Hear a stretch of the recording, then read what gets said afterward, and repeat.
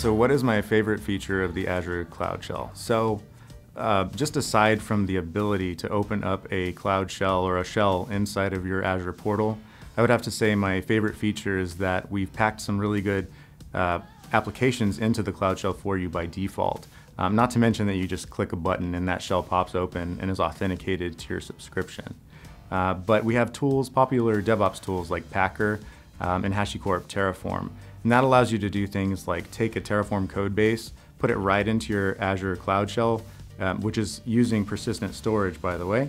And you can actually run that Terraform code. You can have it actually spin up resource groups, build VMs, build networks, all through that Cloud Shell. It's a great way to test really quickly if you've got some code, you want to see what it does, you want to see how it works. Really, really great resource.